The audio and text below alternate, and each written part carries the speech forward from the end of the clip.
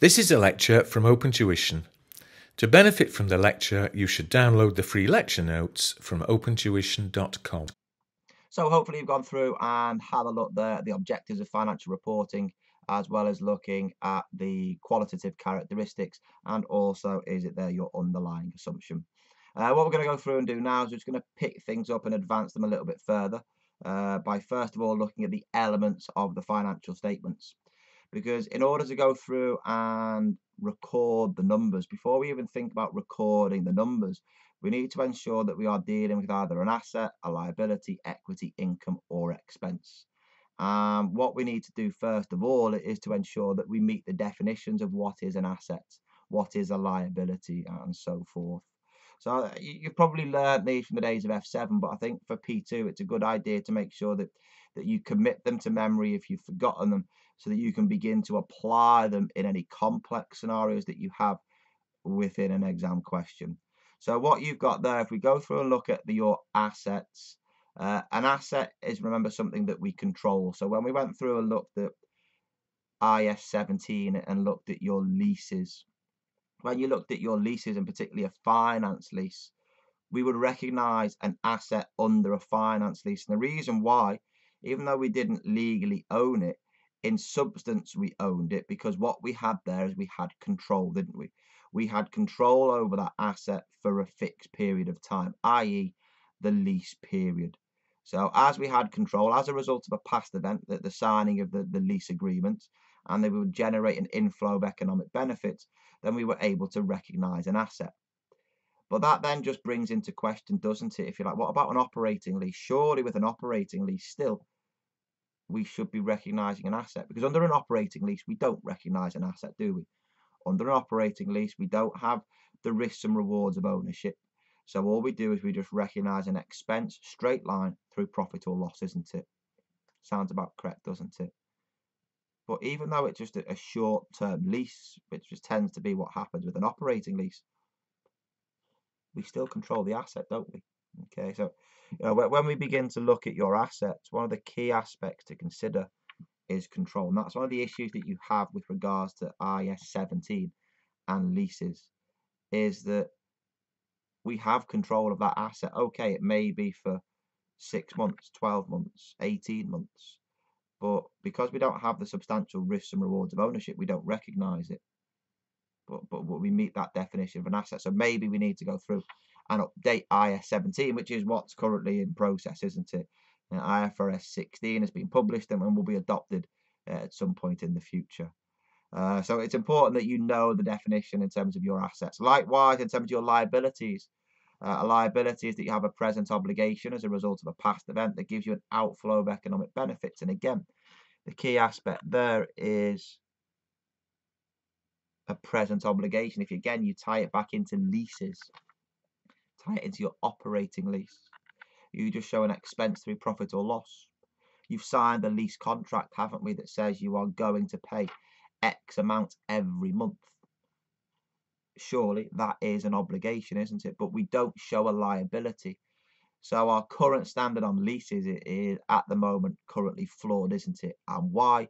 Because it doesn't meet these definitions of the elements that you have within the framework. And that's therefore why we have decided to adopt a new approach and come up with IFRS 16.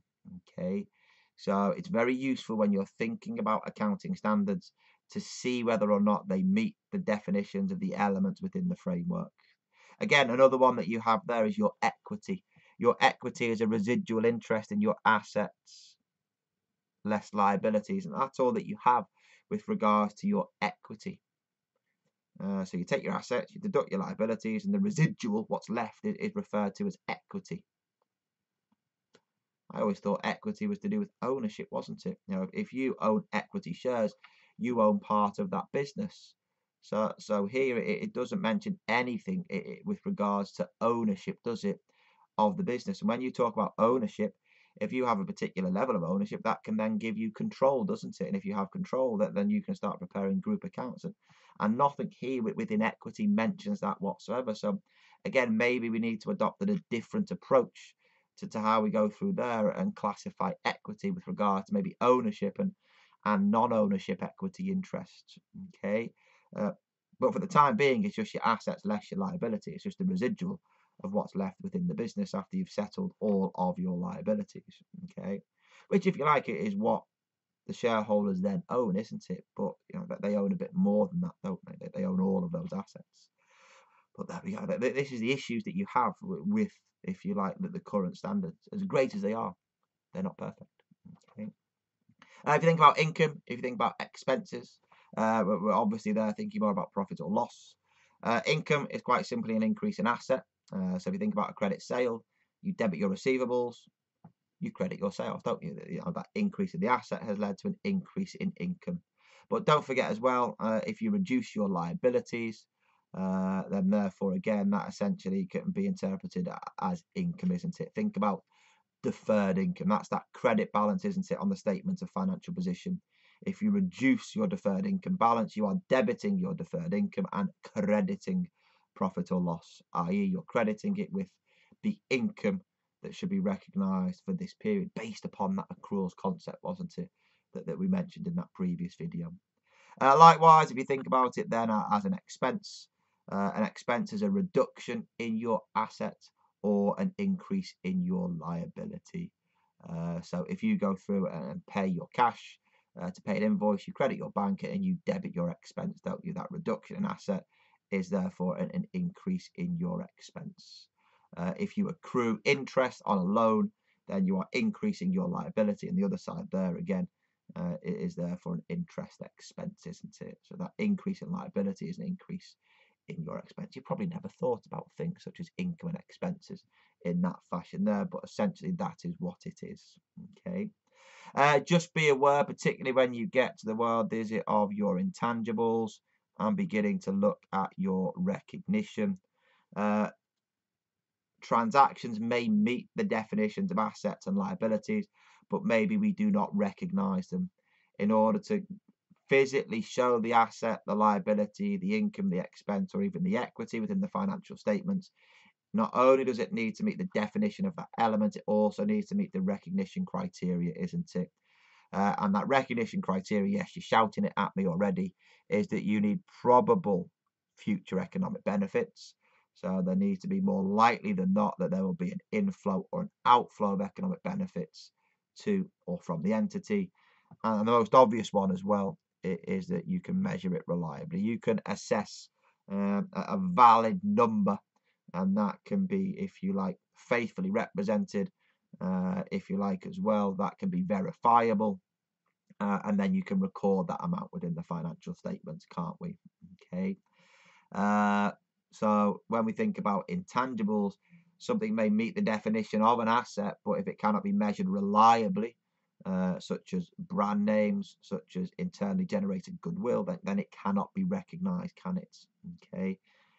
Likewise, if you're thinking about probable future economic benefits, you're going back, aren't you, to looking at a provision.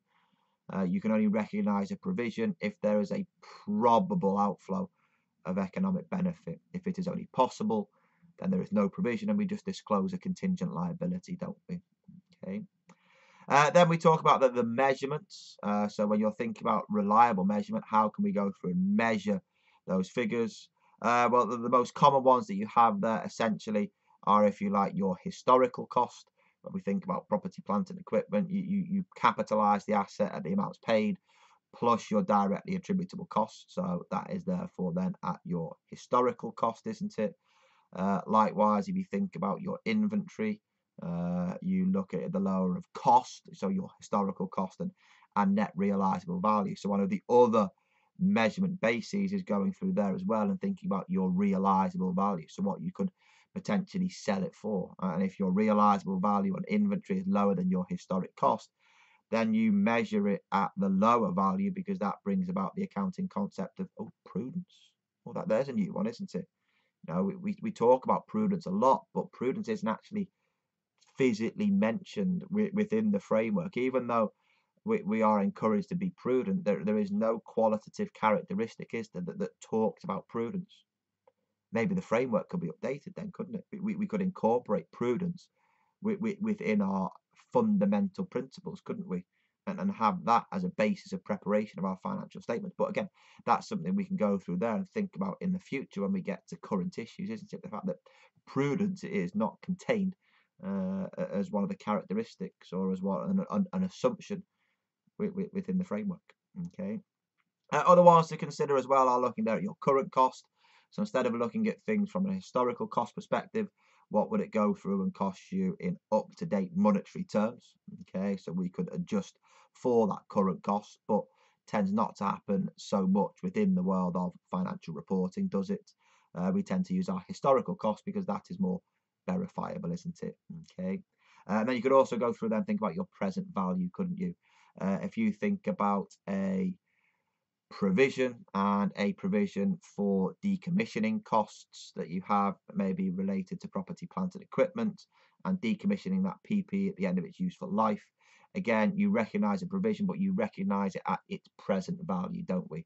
And the reason why we recognize it at its present value is because if it is materially different, so going back to it being relevant as part of your fundamental qualitative characteristics, if it is materially different to its value in the future, then you recognize it at its present value because that is more relevant, isn't it?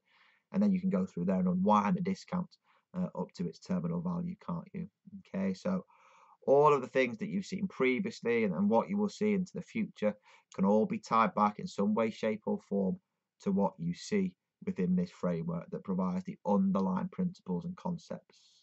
The last bit of the framework, a little bit of a funny aspect, is talking about capital maintenance. So capital is essentially your money that's invested within the business. And it's saying there that is that money invested within the business maintained every year, because you would want it to be maintained, wouldn't you? You want it to be improved. That's what we're talking about with regards to maintenance. The more capital that you generate, the more profitability you make ultimately. Therefore, the more cash you will have within the business, and the more cash you have within the business, the more dividend you will going to receive. And if you receive more dividend, you become more wealthy, don't we? Okay, so this is saying, look, if you've made a profit, are you actually maintaining capital? Okay, are you actually becoming more wealthy as a shareholder? Ultimately, you should be, but there's just different ways of thinking around that wealth that you are creating. You have what's first of all thought of as your financial capital maintenance, and then a theoretical thought process of your operating or physical capital maintenance. So capital is maintained. You generate a profit, don't you, if your closing net assets are greater than your opening net assets? Because if that's the case, the reason why is that you have made a profit, isn't it? And financial capital maintenance starts looking at maintaining that capital from an invested and a return, if you like, perspective. You've invested capital within the business and your closing net assets are more than your opening. You have made a profit and therefore your financial capital has increased. So you have essentially made more money. That's, however, ignoring the effects of inflation. But the effects of inflation every single year should be minimal, shouldn't they? So therefore they are not relevant. So we're not going to go through there and take account of that inflation because it's not relevant, it's not material on an annual basis. Clearly over a longer period of time, then that would have more relevance, but people tend not to compare financial statements over a longer period of time than a year up to 5 years. And hopefully inflation wouldn't be too important. If it was, if we operated in a hyperinflationary economy, then yes, we would go through and make adjustments so that we get a fairer presented picture of your financial capital maintenance. Okay. So financial is thinking about it from maintaining your capital on an investment and a return basis. So thinking purely from financial perspectives. Okay, have you made more profit, ignoring any effects of inflation? Okay. The operating one is a highly fictitious, theoretical way of thinking about maintaining capital. And it begins to think more, if you like, about inflation. Because if you've generated a profit and you've got more capital, you've got more money to invest, the issue that you've got there is that the price of your inventory, the what you buy to operate your business, whatever price that was at the start of the year, then inflation will have increased the value of that inventory to a higher amount via inflation, won't it? So even though you have increased your capital and increased the profitability within your business, if you look at it from a purely physical or operating capacity, you may not be able to buy the same amount of goods at the end of the year than what you were able to buy at the start of the year, because those goods at the end of the year are now more expensive. And because of that, therefore, your capital has not been maintained to the levels that you previously were able to incorporate at the start of the year. So what we could go through and do there is we could start maybe to update the information to try and incorporate some form of maintenance from a physical or an operating capacity, to try and reflect, if you like, the more up-to-date prices of inventory and what you are now able to afford compared to what you were able to afford at the start of the year. But as I said, that's theoretical. It's just a thought process. The fact that at the end of the year, we may not be able to buy as much as what we were able to buy at the start of the year because of inflation. So therefore, maybe we could incorporate a bit of inflation, incorporate, if you like, current values into our accounting process to get a better reflection of your physical or your operating capital maintenance. You may get 3 or 4 marks thrown in somewhere within the exam on a very, very rare occasion. I can't recall it being seen anywhere previously.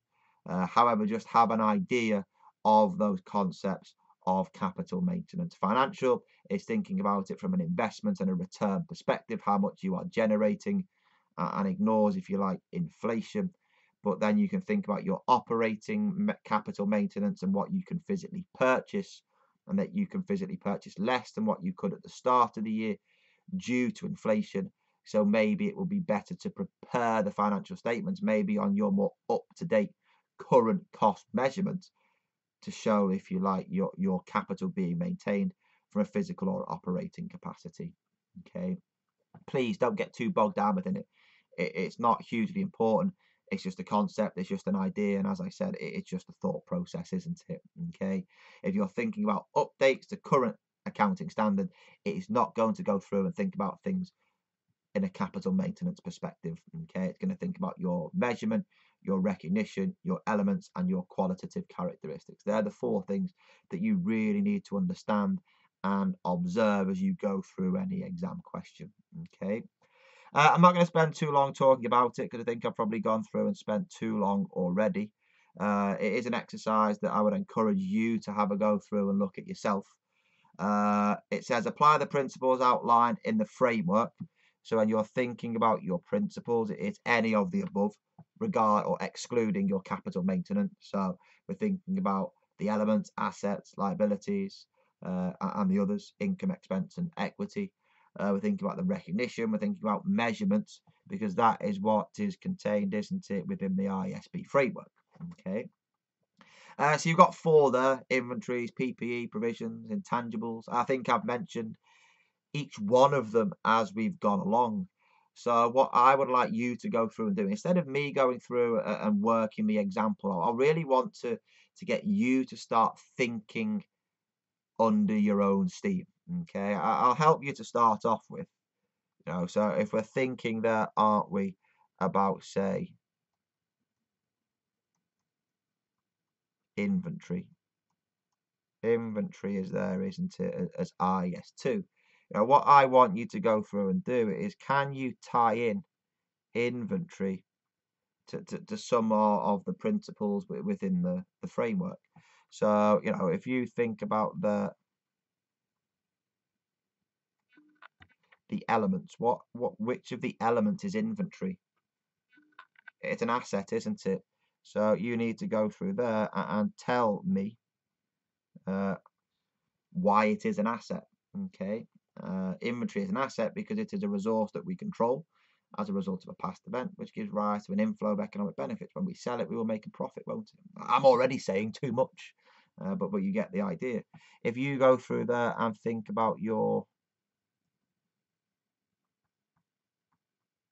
recognition, Okay, you know that there were 2 points, weren't there? Again, I'm going too far, but there we go. That's the way these things tend to work. Recognition, you're thinking, weren't we, about probable,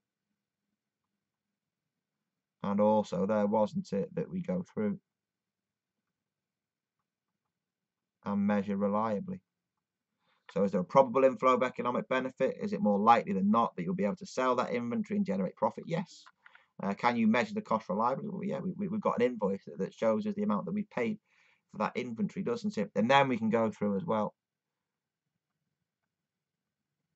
and think about the measurement. What measurement principles do we go through and use as part of the valuation of inventory? What was the rules? Yeah, it was the lower of cost and NRV. I'm going to stop there. Okay, and you'll be able to tie that back into the measurement element, if you like, of the framework.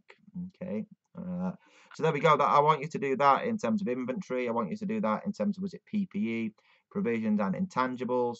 You could also go through as well, if you like, and think about the qualitative characteristics.